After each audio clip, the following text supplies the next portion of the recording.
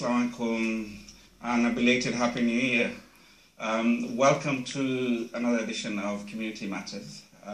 This evening we bring a very interesting debate and discussion as an increasing amount of people are using social media and technology, one for communication, whether it's communication with our family and friends, or we are using technology for employment, or we're using technology for business. We are going to have a discussion today around how we use technology, how we use social media, and is it a good thing? Is there any drawbacks?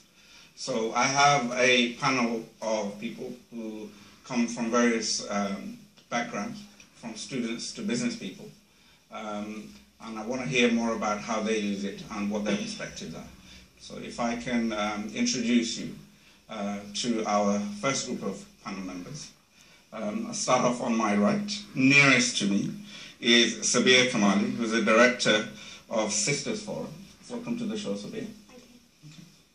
Thank you. On my far right, we have Nusaiba Mohammed, who is a fashion design student. Yep. Just one of many things that she does. Welcome to the show. Thank you. We'll find out a bit more about what else you do.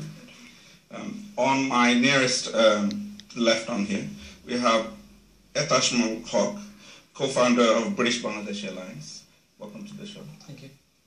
And on my far left, we have Shahimia, who's an internet marketing specialist. Slowly. Welcome, Salam. Maybe I should start off with you.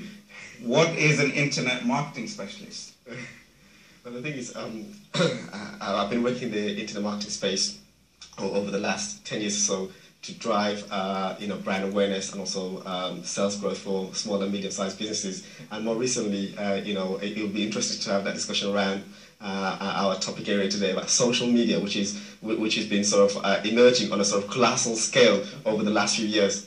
Tell me, right at the beginning, we want to talk about more about, like I said, social media. Yeah. How did you first have interaction with social media?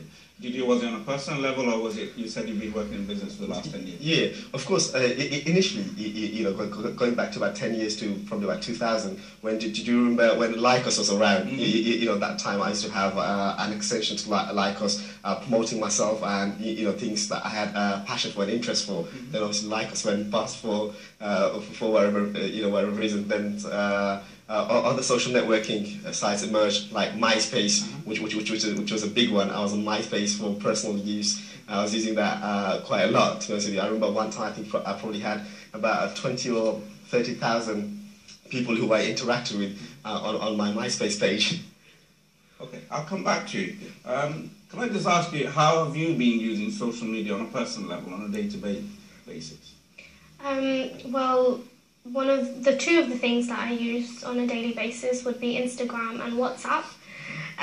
Nothing else. I may be on Facebook, but I don't really use it. Okay. So my day-to-day... WhatsApp and Instagram, why do you use them? On a day-to-day basis, like as you've said, I'm a fashion design student, and as well as that, I teach at Darul Rahma, a weekend Islamic institute, and so like that comes with I do a lot of charity events, and with the fashion you do a lot of fashion events, and I think with Instagram you can just type in a certain word or something and then find out a lot about, I don't know, any sort of fabric or something to do with work. So I especially use Instagram for good networking with like work people, like photo shoots or anything like that, and obviously social reasons occasionally, and with WhatsApp it's purely for family because I have a very international family.